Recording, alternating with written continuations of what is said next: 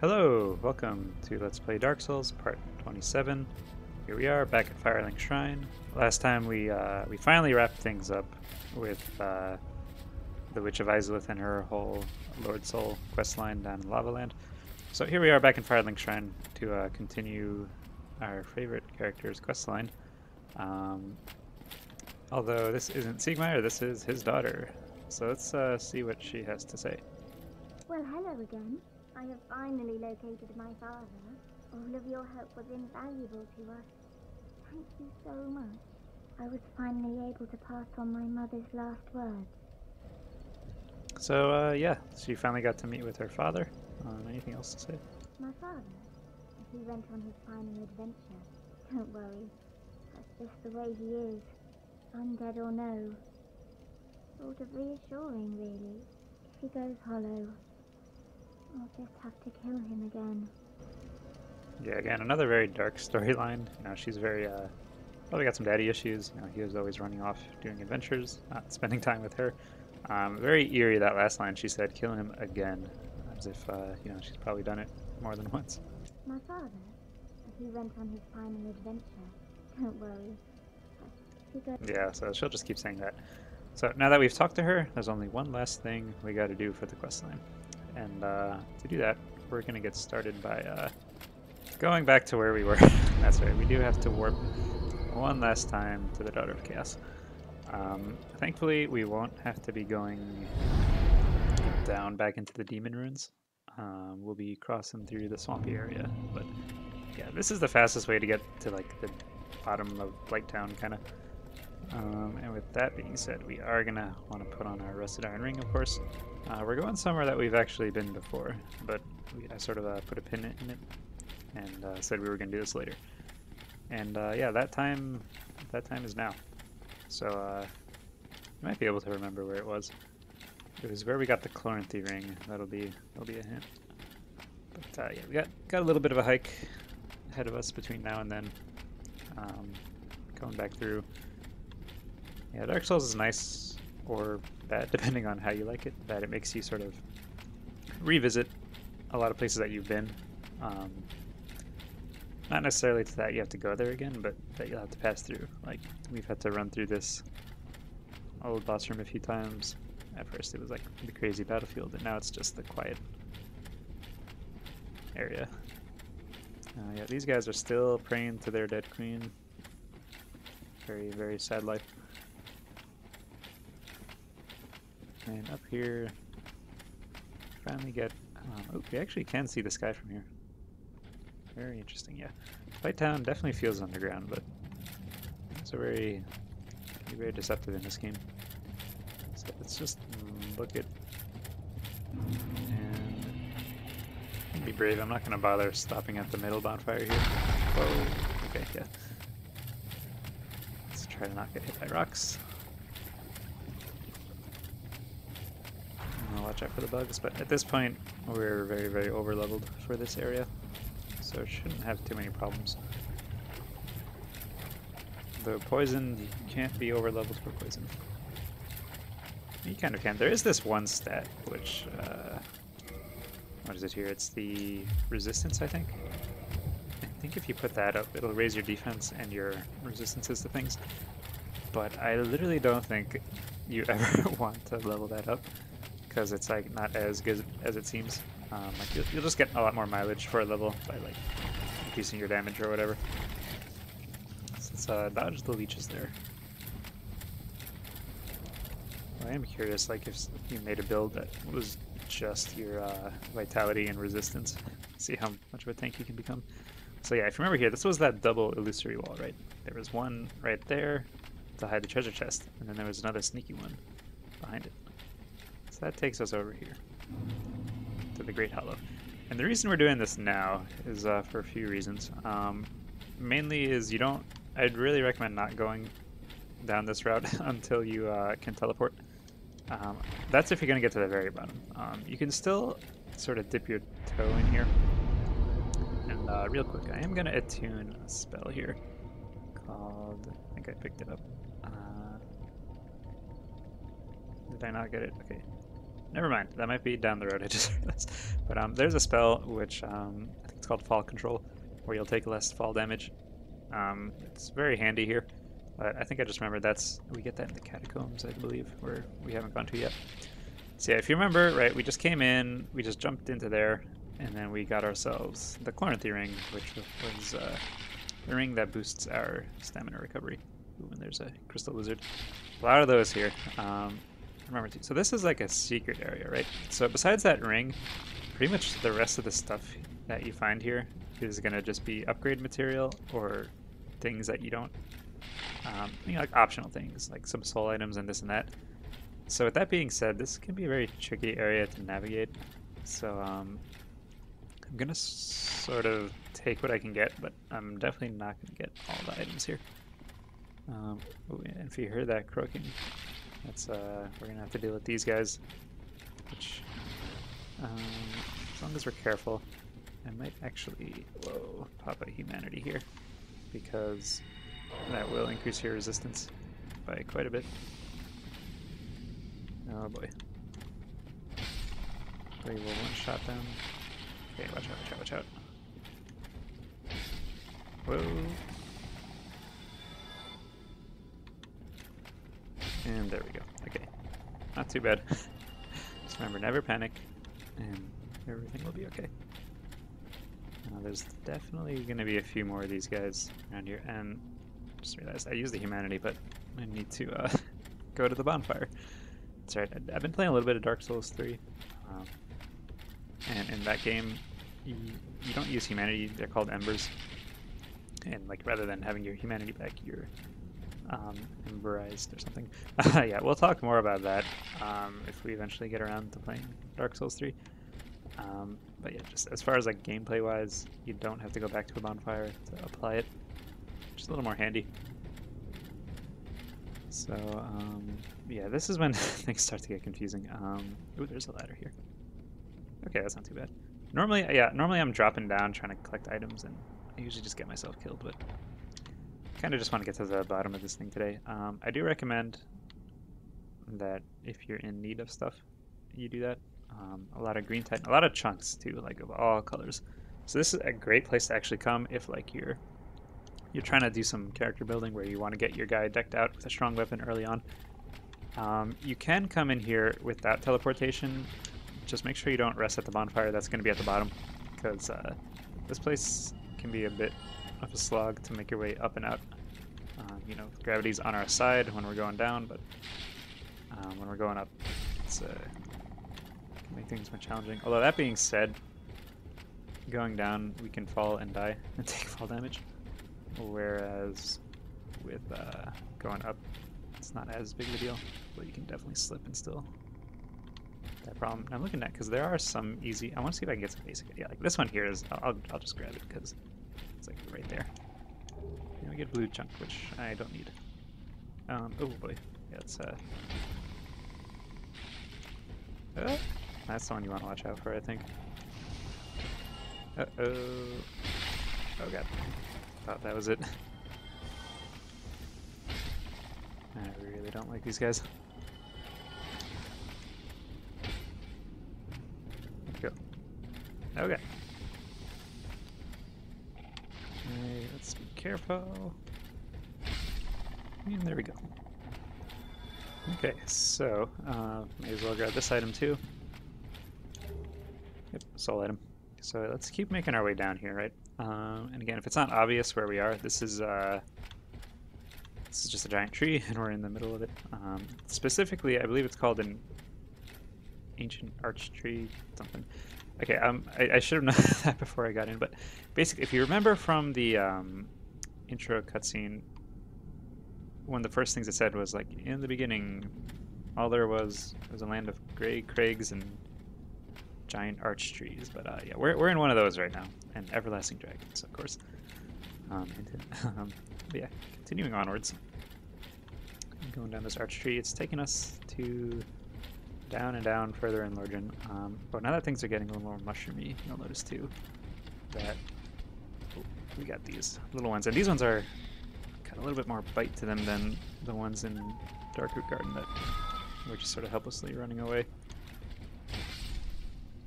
And don't underestimate them because if a gang of them gets on you, they will do a lot of damage to you. All right, so here's 2 more. Let's see if we can.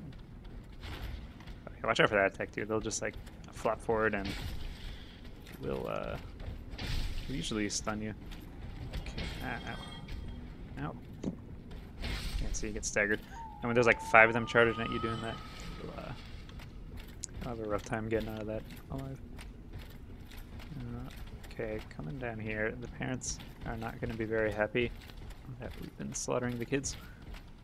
Now, if you fall down, be careful not to get cornered because that's when you're really in trouble with these big ones.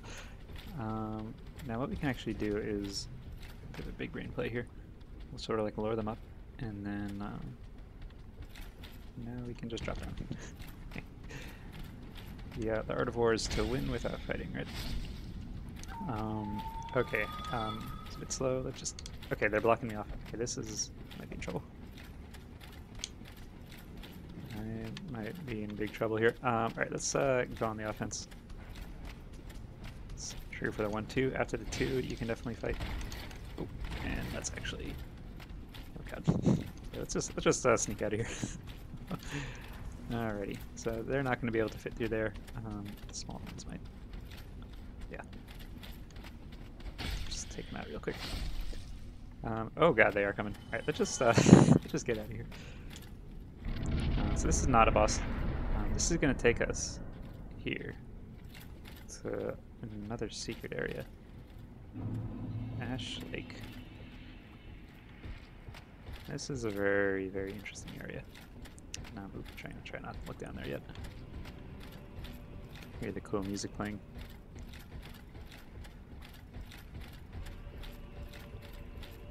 Sounds a little quiet. I might actually raise the volume here. I was listening to some recordings and I thought music was a bit high, but we gotta appreciate this.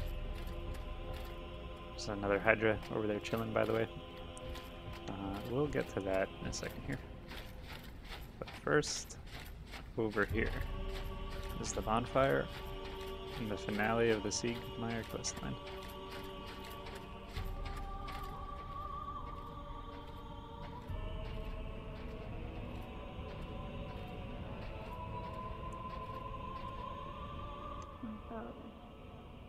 All follow now.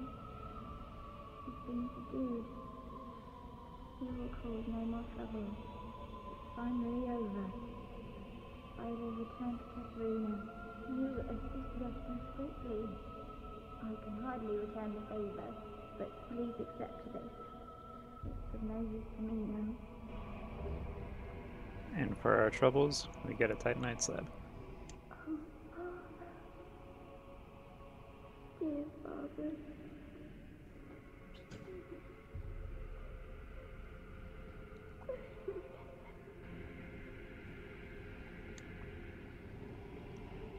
And here he is. Ultimately, Siegmeyer went hollow, and it's kind of our fault in a few ways.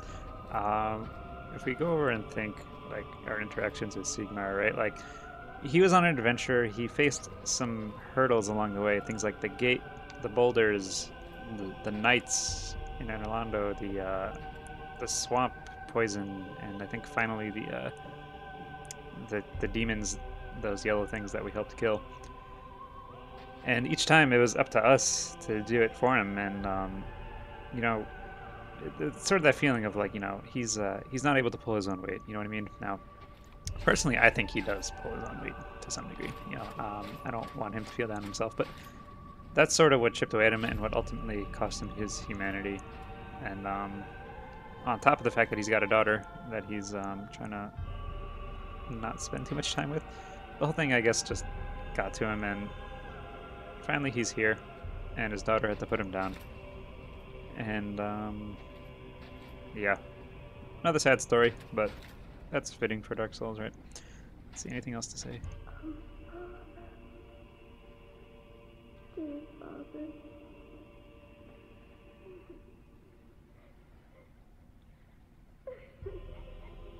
So yeah, very sad, but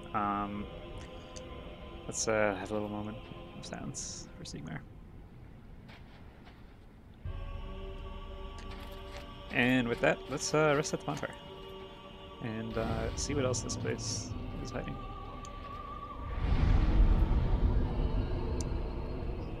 May as well versus Halloween. The Hydra fight coming up can be a bit tricky, so hopefully I don't die, but we'll see. Same idea as the one we fought last time in Darkroot Garden, where we're going to want to sort of draw out its lunge attacks, but the water bolts are going to be a lot more deadly. You may be tempted to hide on this side of the ridge for cover, but don't do that because you'll just slide right off and die. Now, is there an item over there? I don't remember exactly. But yeah, we got a bit of a gauntlet around here. We're going to see something cool in a second here. Dragon scale.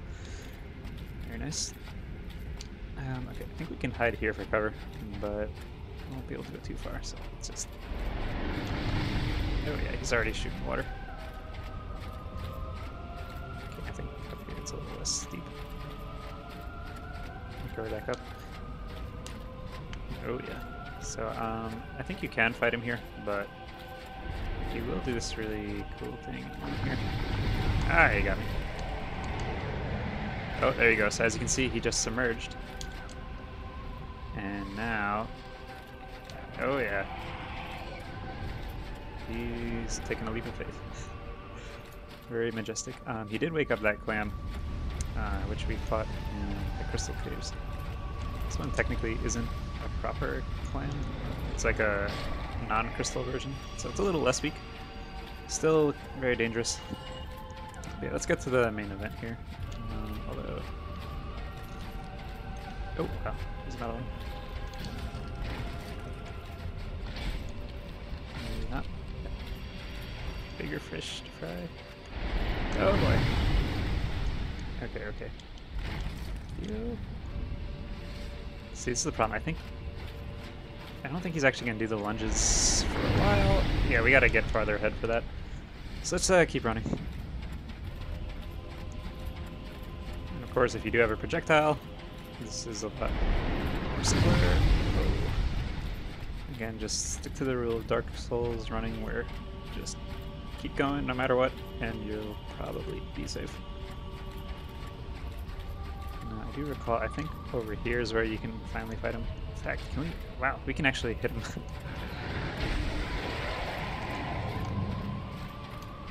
Without even waiting for him. Still, once you hear the growl, get your shield up.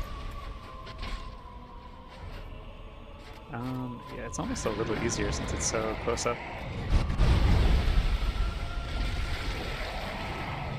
Alright, is that 2 down?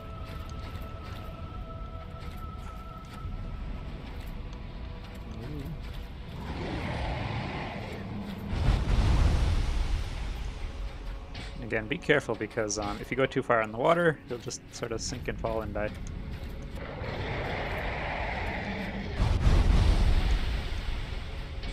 Oh, that hit. Yeah. I think 2 more. 2 more will do it.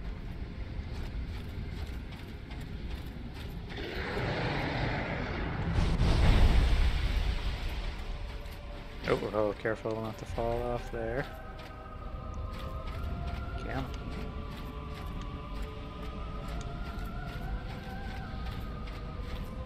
It's just these 3 heads left.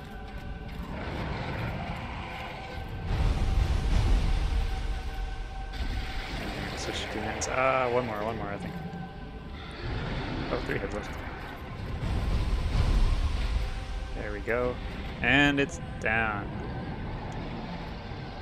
Alrighty. For our troubles, we'll get another dragon. 2 dragon scales, actually. And if it wasn't clear, that one, it won't respawn. So we're good, we're done. Let's move on. So over here, we'll find something neat. And I believe we have to... Oh, watch out for this guy.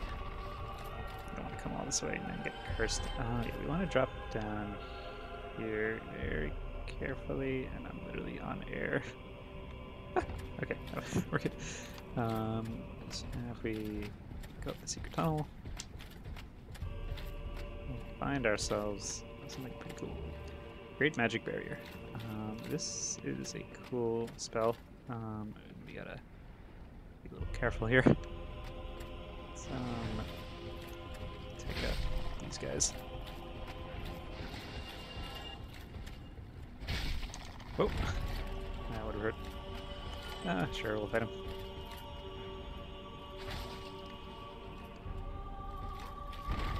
Oh, Jesus. Okay.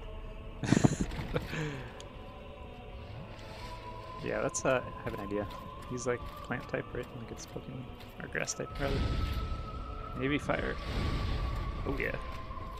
Yeah, he's gonna get hit by the lava for sure. Okay. And one more should do it.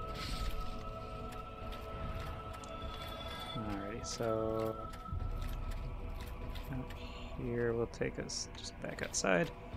And I wonder, I think going up this way will take us back on that route we were walking on outside. Let's also heal up here. So yeah, the Great Magic Barrier, that's one of Havel's spells, if you remember. And that's not the spell that sort of tells a little mini story. So Havel, he was very anti-magic, specifically because he was very anti-dragon, right? Like, he fought with Gwyn in the original Great Dragon Wars. He hated the dragons. His weapon is called the Dragon Tooth because he just ripped it out of a dragon's mouth and just started smacking people with it. So yeah, he hates dragons. Then, if you remember, I was talking about this in the Duke's Archives, Seath is the inventor of all magic, and Seath being a dragon, you know, do the math, Havel's not a fan of magic. So, him being in conflict with magic is why he developed that miracle. Because the way that works is it'll like wrap your whole body in like a bubble, or rather a bunch of bubbles for all your limbs and stuff. Looks pretty cool. And you'll just have a lot of magic resistance. There's just a normal magic barrier, which is a lesser version, but yeah, that's Havel. And part of why, if you remember, we found him in a locked tower, right? Like, he was locked up. We needed a special key to get to him because he was put there for his for a reason. He was put there by Gwyn, actually, and the reason he was put there is, if you remember, we went to that secret basement and found his armor. In that chest where we killed the Mimic, we got an occult club, and that was basically his side weapon. And what occult is it specifically does damage against the gods, Gwyn being a god. So the theory, which everyone's put together, is that Havel was not happy that Gwyn gave Seath his soul. He saw it as betrayal, and then Havel figured it was time to get Gwyn out of power, if you know what I mean. So anyway, speaking of dragons, we have one last thing here to see. So we've killed a Hydra, which is an aquatic dragon. We've found several dragon scales. And we're in a very epic, spooky location.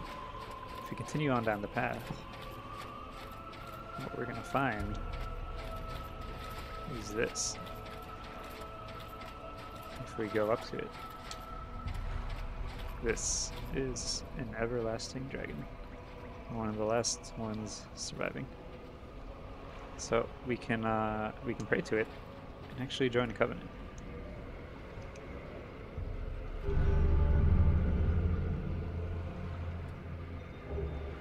And with that, we have the Dragon Headstone and the Dragon Eye. And we can offer dragon scales to it if we want to level it up. I'm not going to do that because I'd rather save the dragon scales for upgrading dragon weapons. And yeah, with this being our new god,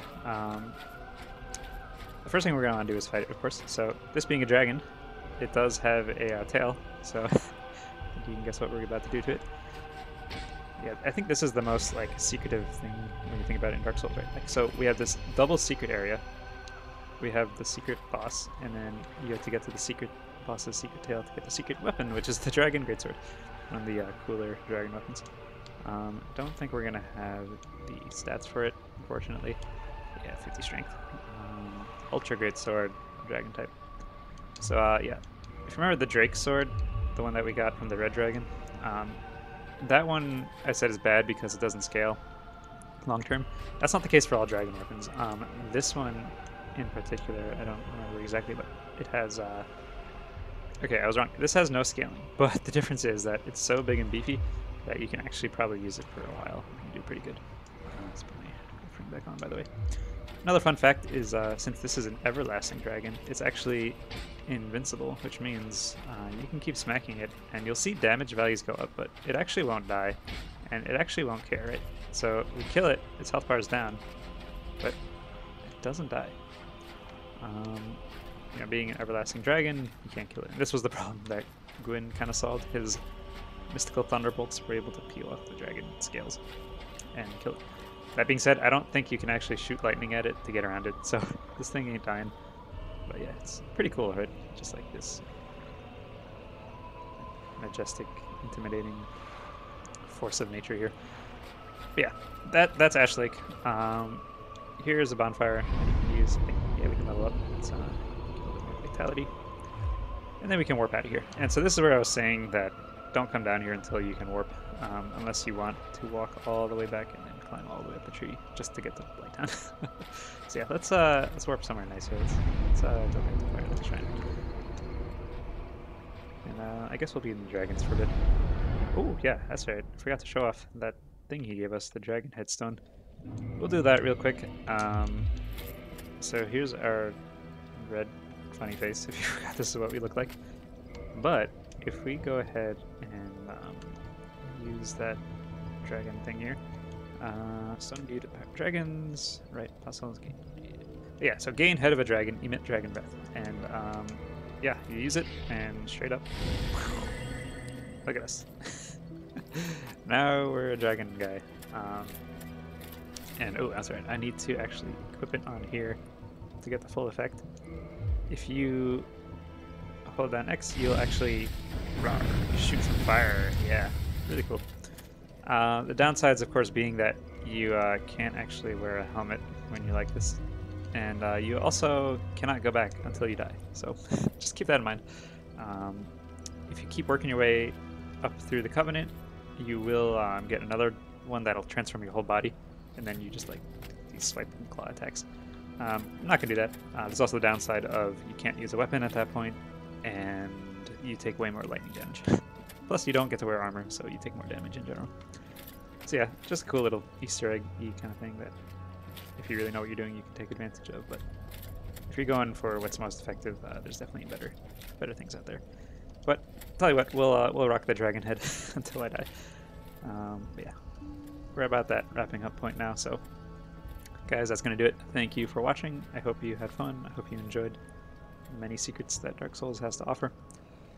Next time we'll be starting another new area. This time we'll be going for the Grave Lord Nito, the first of the dead. But yeah, we'll save that for next time. Guys, again, thank you for watching, and see you next time.